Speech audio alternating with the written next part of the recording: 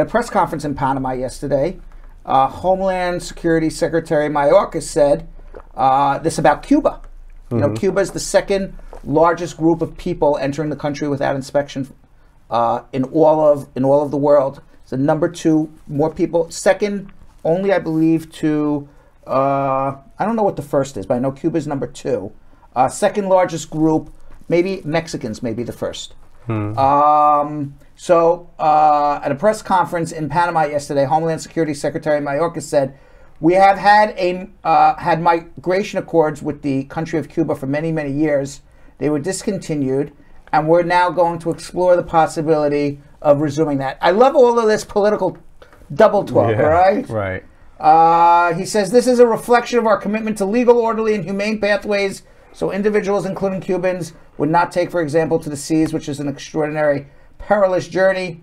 U.S. officials said they have seen a significant increase in irregular and undocumented Cuban migrants headed to the United States. So what does that mean in political talk?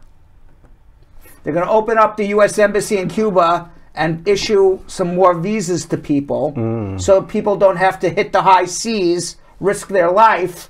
Like that picture right there, like whenever we talk about them hitting the seas, I'm kind of like, okay, but then that picture that we had just shown, this right here, this is what they're taking. That's crazy. That's insane. That's like something you would put in a pool. Yeah. Right? Literally in a pool. Not even that, because look, it's barely even floating. Yeah. Like that's in a pool. Crazy. So now I really understand. You risk your life, yeah. Right. But it's all, I love the political talk. That's what makes me laugh. Is, right. You know, we've had migration accords with the country of Cuba for many, many years. They were discontinued. We'll explore the possibility of resuming that. Like what? Basically means that we're going to open up the U.S. Embassy and give some more visas. Yeah. Right. That's what they're going to do there.